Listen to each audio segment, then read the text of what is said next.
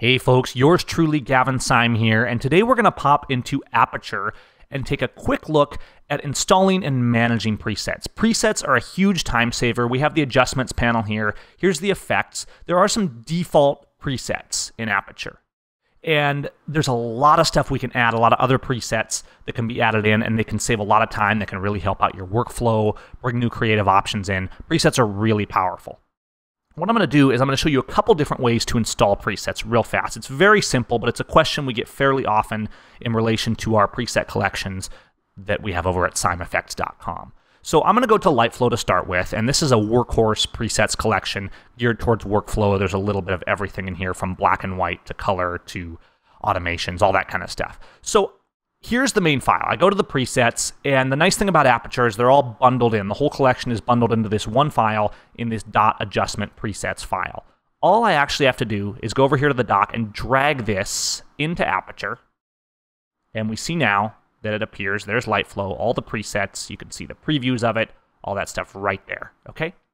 Now there's another way to install it. Let's go to the Effects panel. Again, we're in the Adjustments tab. Go to the Effects dropdown and go to Edit Effects. Okay, now we get the Effect Presets dialog box that pops up here, and we see that we have Lightflow, which we just imported. Let's import another set, and this time I'm going to use the import function from here. So I'm just going to click Import from the little dropdown in the bottom left corner, and I'm going to browse to ColorFlow this time, and this is a collection dedicated to color effects. So I'm just going to click again the .adjustment presets file, and I'm going to import that. It's going to bring it right in here. Now what I'm going to do is I want to click OK. If you click cancel, it actually will cancel and it'll undo what you just did. So you click OK, and that'll commit those changes, and now you see we have both of those. Okay, so I could take this, and let's just go in. I'm going to switch to the split view real quick, and I could go into, say, ColorFlow and apply the Kodachrome inspired preset. And it's going to go like that and apply the preset. So that's one way. Of course, we can apply presets right from here.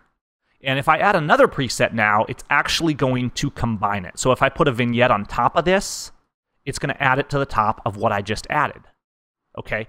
Unless I hold the Option key. So there's different vignettes, and I could be adding these vignettes. On the other hand, if I wanted to undo that, if I went to a preset now and I wanted to apply, let's say, the super simple preset, if I held the Option key, it would actually overwrite everything as it was doing it and just apply that new preset. So two different ways to do it. If you want to combine and continue adding panels from different presets, you can just do it. If you want to overwrite, you can just hold down the Option key while applying that preset. Okay, let's go back to the browser view. Now let's say I want to do multiples. Here's a trick that some people don't realize. What you do is you select multiple images within the browser view, but one of them is our highlighted image. If I just go to here and apply a preset, what it's going to do is we're just going to end up with the active image. So let's say I apply Everyday Black and White.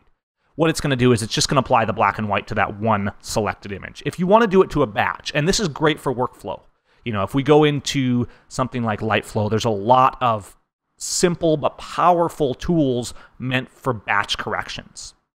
And all you have to do is you select however many images you want. So you got 2, you got 100, maybe you just imported a job and you want to apply a general purpose preset to all of them. What you want to do is you want to actually go up to the Photos menu, and you're going to add an effect, and we see the same folders and all our presets are right here. So let's just go to Lightflow and do a super gentle preset. This is a great batch preset.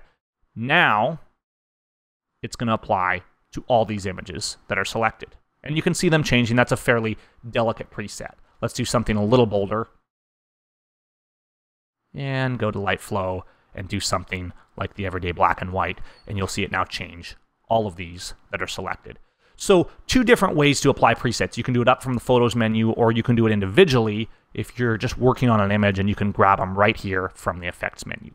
Now, real quick, we'll go in and take a look at the Edit Effects menu again, because there's a few things you can do. Of course, you have your folders that we've imported, and you can make new folders. You can go down here, and you can make new groups. So let's call it New Group.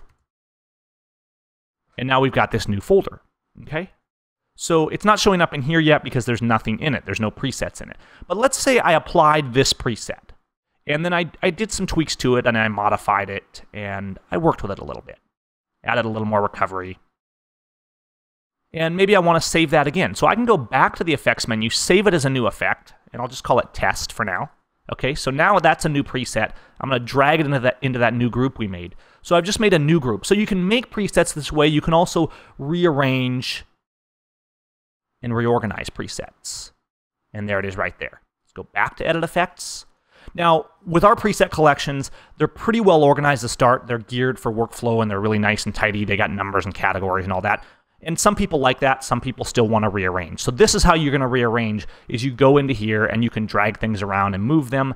You can also select individual presets within the folders, and over here, you can actually see the different panels that are a part of that preset, and you could click on any one of those to remove it. So maybe you save a preset and you didn't actually want the exposure panel included in that. You can just remove it right from there, and when you press OK, it's going to save.